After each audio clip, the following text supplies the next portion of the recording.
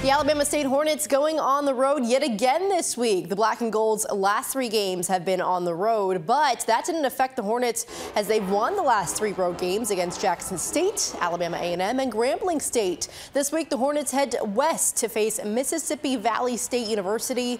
MS Valley has just 1 win this season and sit in dead last in the SWAC East. We lost there a couple years ago, so I think that's the first message you have to say, that last time we played there, they beat us. And so if I'm Mississippi Valley, I'm saying, hey, why can't we beat this team again, regardless of the records? It's their senior day, so some people are going to be playing their last home game in their stadium, Rice Totten Stadium. So we understand the urgency of going down there, and we have to get on the bus with the approach like it's 14-0.